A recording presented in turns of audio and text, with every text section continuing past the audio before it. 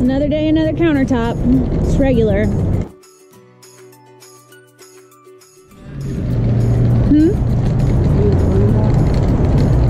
Yes.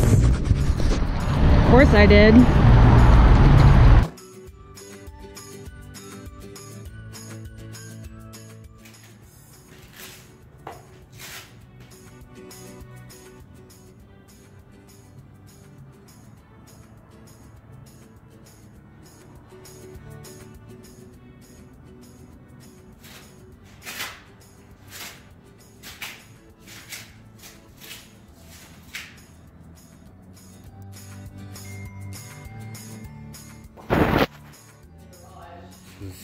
Sample.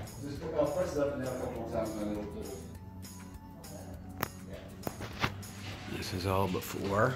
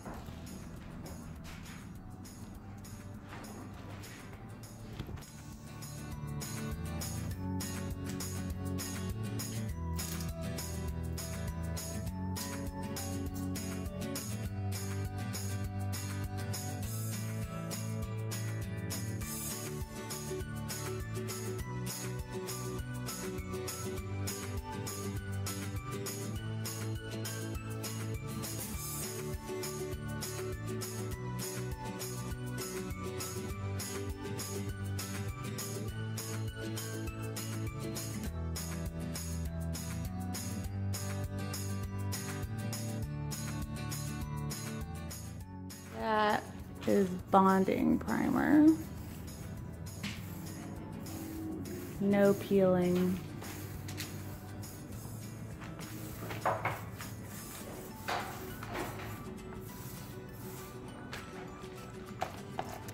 The base of this counter is cement that was painted over, because brilliant.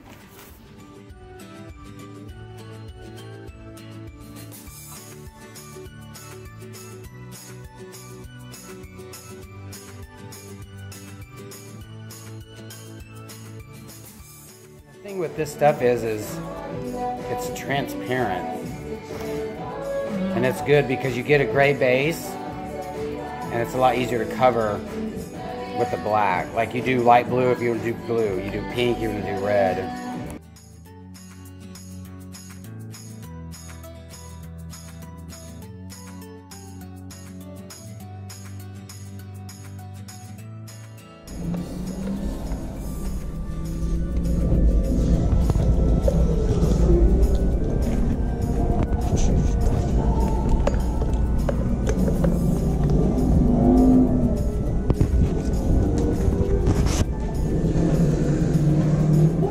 Now that this is all dry from the primer, it doesn't have to be an even coat since it's under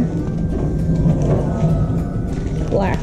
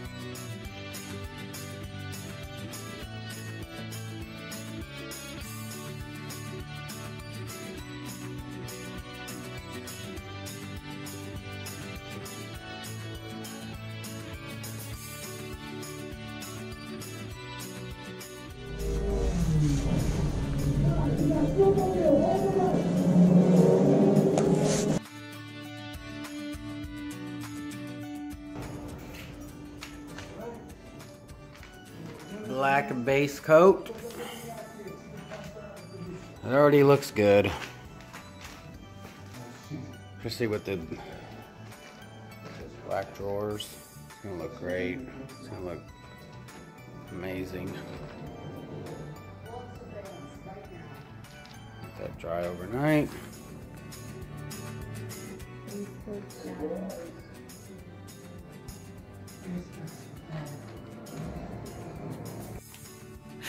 Action.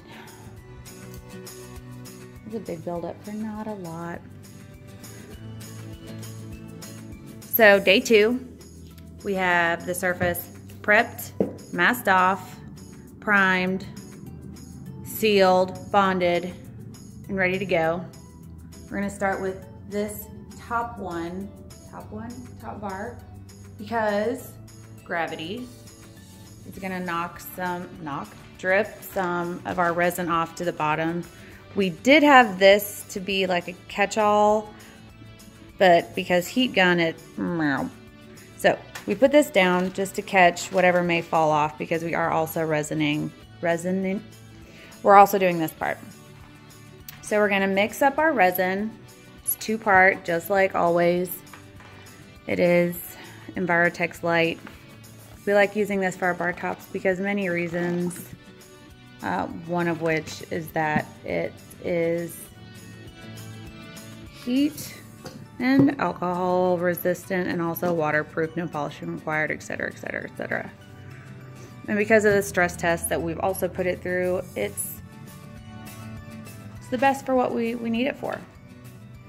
We're starting out this top bar with a full kit, which is 32 ounces, 16 and 16. It's 2-part resin.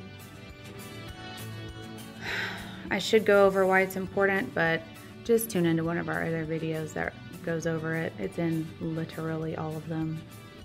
Just mix it well. What do you do? For this amount, we'll probably mix it up for at least 6 minutes.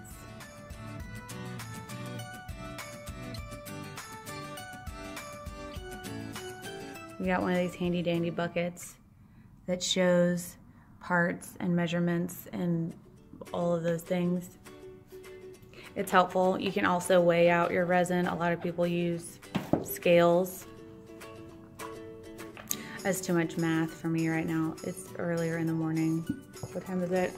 12:45 in the afternoon.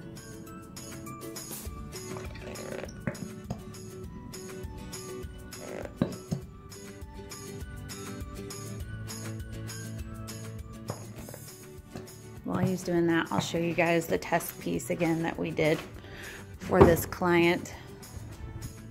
I don't even know if you're gonna be able to see much of it because reflections. Put it right here. It's silver and heavy. Silver and black marble with kind of the metallic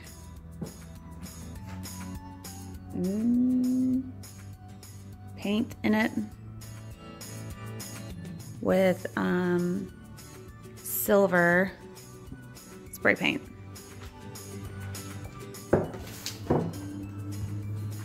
The paints that we are going to use are India ink. You can get it at Hobby Lobby, anywhere, just any black ink. We like to use inks because they have a transparent nature. We're also going to be using this, which I introduced in a previous video, Lumiere by Jacquard. I don't know if you can read it, but it is number 563 metallic silver. It's a metallic acrylic. I'll show you what it looks like when I open it, but it's a thicker paste-like metallic paint. Doesn't take much. And then where usually we use a gold overlay, we're using a silver. Ideally, I probably would have used Rust-Oleum, but we're going with Montana for this one. The number is somewhere. It's Silver Chrome by Montana, and that's the brand. Series is gold, but it's silver.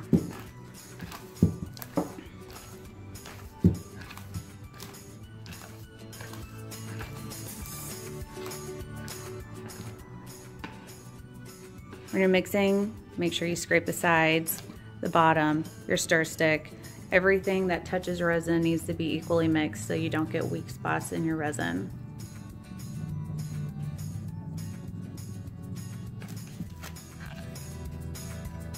Now if you can see the bubbles that are being mixed in there, we'll take care of those later with our heat gun.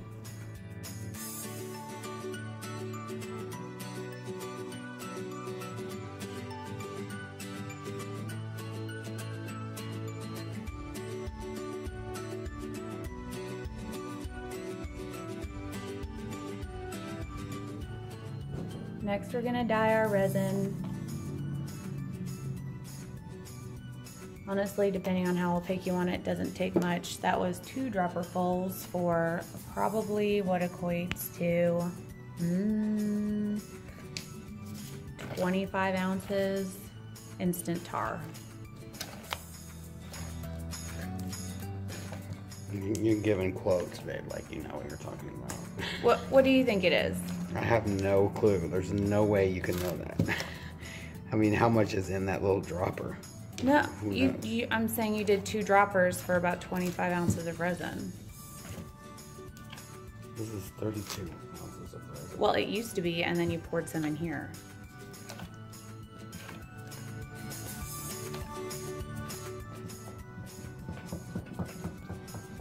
It's probably 30 ounces. Yeah. Good. Yeah. You want it darker? I don't think so because the base is dark. We always add more, doesn't it?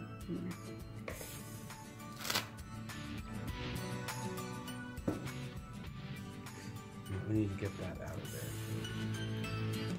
Yeah, I just want to show what that paste looks like.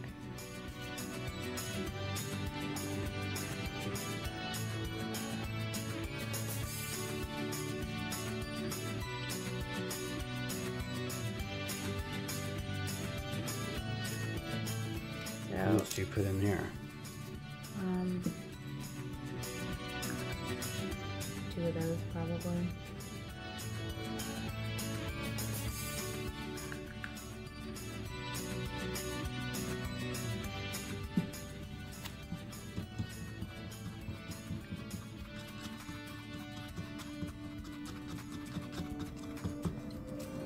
Beautiful.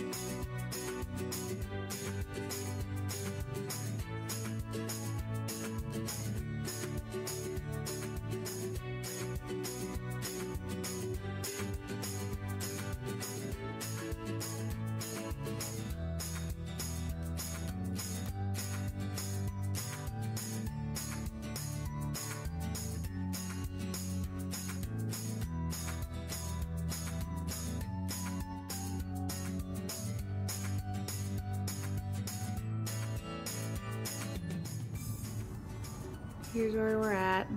Still wet, still settling, so it's not an even finish yet.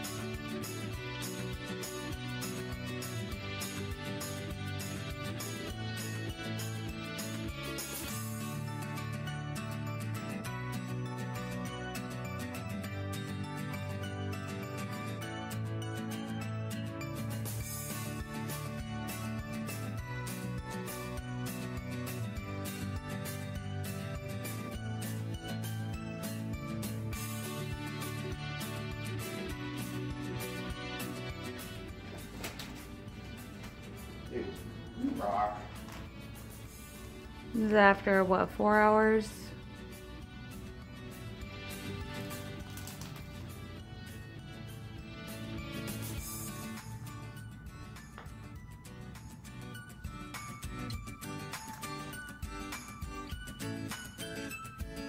There's just no way to get a good video of it.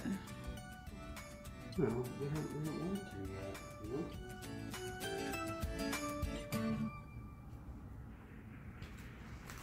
It just looks black.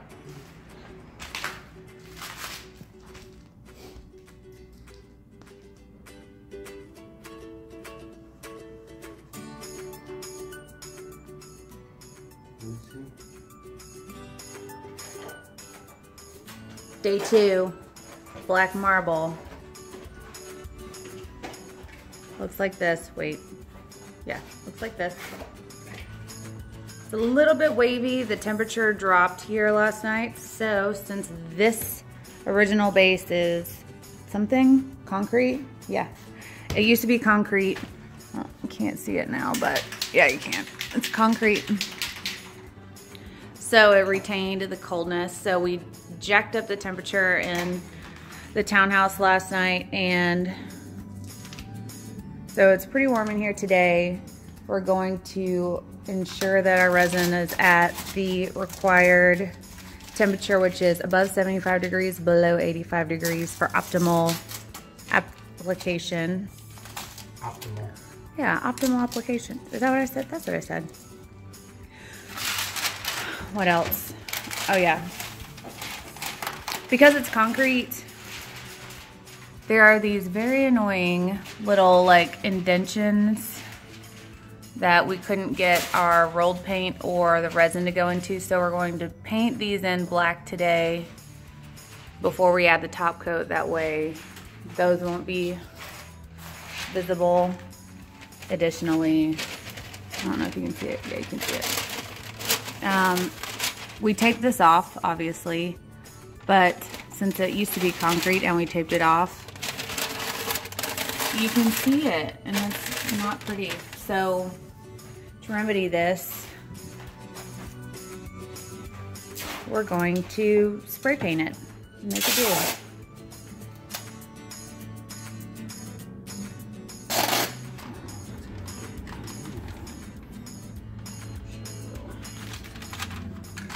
So in order to do this, we are blocking everything that we don't want the spray paint on and going for it. Anytime you work with spray paint, stay away from anything flammable, combustible. So, I mean, this is a gas range, everything's off. Wear a respirator and have proper ventilation.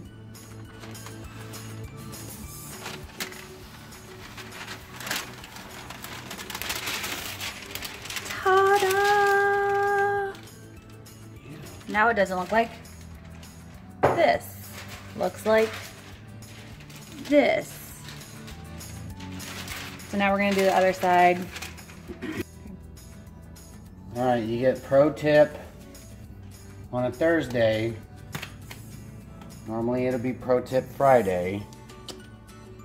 But if you're just doing a small area painting and you don't want overspray, if you don't have paper to put down, if you just crease your tape, give you a little wall right here. It's where the paint has nowhere to go. So you reduce any or all of the overspray. Which is pretty much a given with spray paint and airbrush.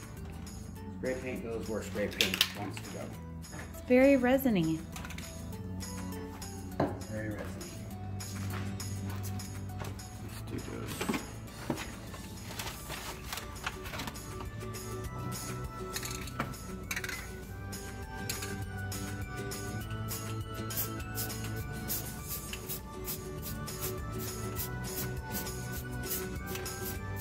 This way you don't have to like pull out appliances just to make sure your edges are sharp. Just mask it off and use spray paint. Spray paint has so many wonderful qualities. And pro tip, another one, if you have a graffiti shop or a skate shop, sometimes they have them at skateboard shops. Or Amazon. You can get, it's what graffiti writers use for everything. Thin lettering, fat lettering. You have to have an adapter to put it on this Rust-Oleum. But it comes out smoother, not so just sprays like full force. I believe this is a New York thin. You get a more controlled line. Yeah, more controlled. Paint comes out nice and smooth. It makes a big difference. Like, and you can see, like, there's hardly any overspray. Like, no splatter. Hardly, yeah. It's so fresh and so clean. Here is another pro tip, which we love to use. If you sand a lot, which we do, and you want to fold your sandpaper in half, when you're sanding, you don't realize when these are together, and you're sanding, turn it over, sanding, and then you want to use this side. This side is pretty much wore down as well because it's touching itself while you're sanding. So I figured if you put a piece of cloth in there, fold it, it gives you a little better handle, and for your countertops it's really good because it gives it a, I guess, what would you say, a flush sanding, like and you don't leave fingerprints. So if you're just sanding, most likely you're gonna leave like sanding prints, I guess is what you could call them. And this doesn't pretty much allow that. It gives you a good even sand. See that? Nice little even sand. 220. I'm gonna warm these up. Look at that. Pretty cool, huh? So while he's sanding, I'm going to warm up this resin. You can see it's kind of the bubble moving pretty slow in there. It's pretty chilly here in Dallas, so a good way to get your resin up to temperature is to get some warm water and just let the resin just be in there. It's not like boiling. Obviously, I wouldn't be able to put my hand in there. I mean,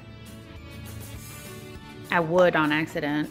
That's just my style, but anyways, we're just going to give these a warm bath while he's sanding and while we are masking everything back off. Ideally, your resin should be between 75 and 85 degrees in order to avoid this lumpiness that client didn't mind, but we mind. So we're gonna try to get it as smooth as we can, even though it is over concrete. So yeah. So after hitting it with a 220, you can see where all these little divots and dips are because it's not a smooth surface, so it's gonna get sanded differently. They're not pits, they're just waves. So we are sanding it with the 220 in order to give the space a good tooth for the next layer to adhere to. Don't worry, all these scuffs will get filled in with resin. We're going to sand it all down with the 220, and then we're going to wipe it all off with a 91% alcohol. It won't take long for that to air dry, and then we will proceed with the process. So see these little guys? All of these little spots. are where we couldn't get our resin. So in order to fix it, we're going to, I just sprayed some spray paint into this cup and I'm gonna use a small hard bristle brush to get it all up in it. Just spray it in there. Oh, I thought you meant just blonde moment. Cause I thought that was the plan. Well, Change that, we're just gonna spray it right all up in it. I'm scared, okay. I don't know where the hole is. Put that one over there.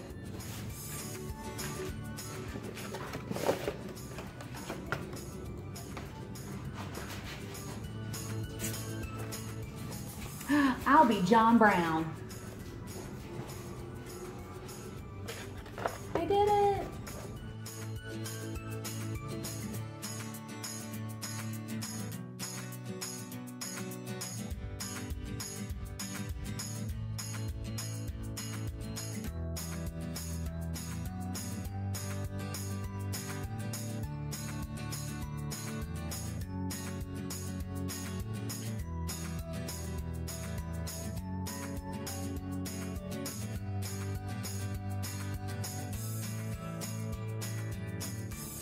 Just focus that with my nose. Skills. So these have been sitting for 15 minutes. So much better. I need to get the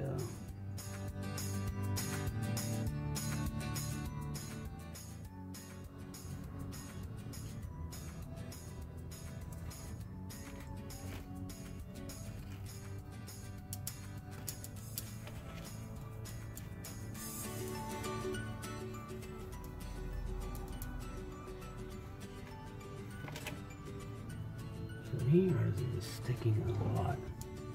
I think when we get the brush on it, it'll wear. Give me another.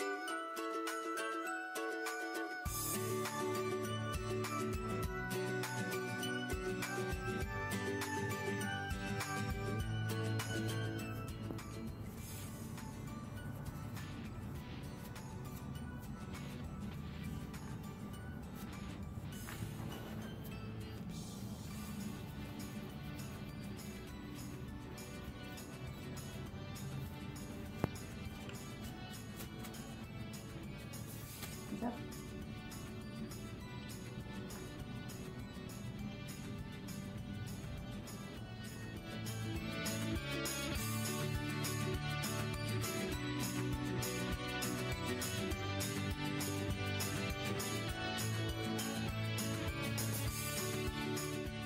You're at 64. I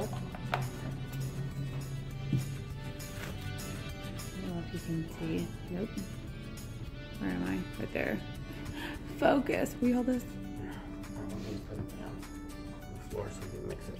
All right, take it. All right. This is where we're at before. We got a new toy. Looks like this.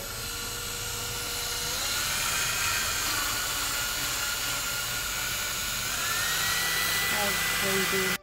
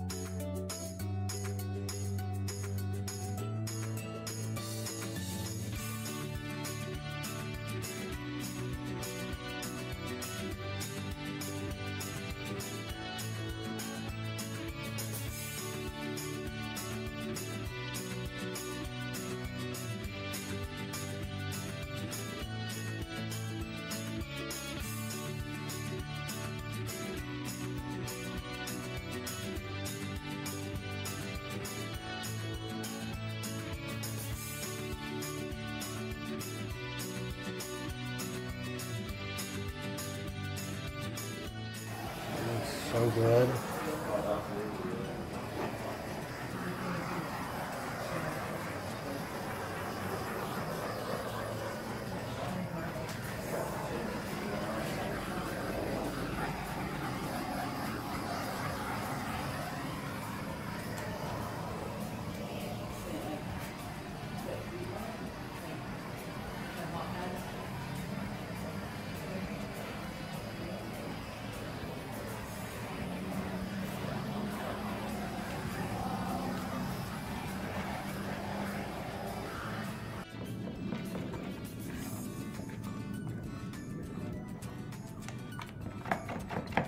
Bottle number 3 for the top coat.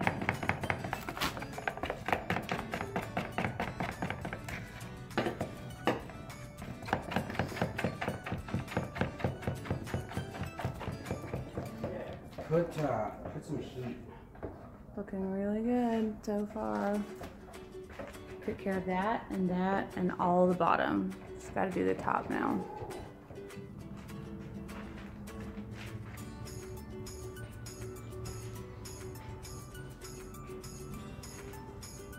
So B, how's it going? Very smooth.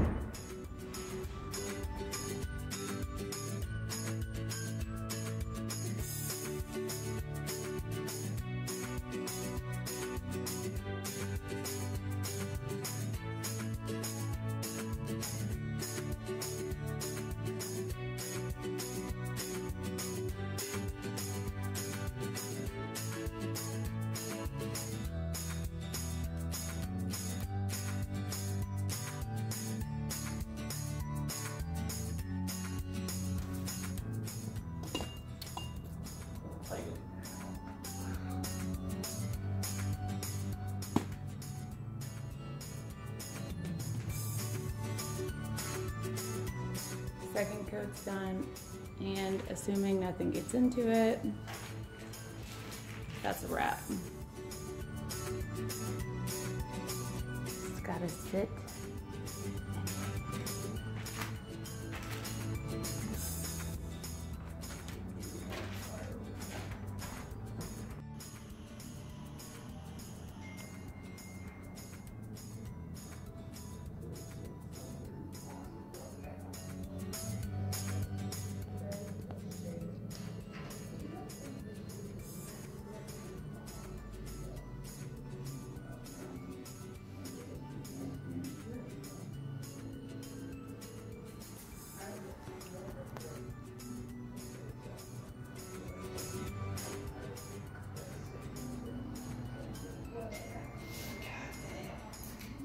Popular.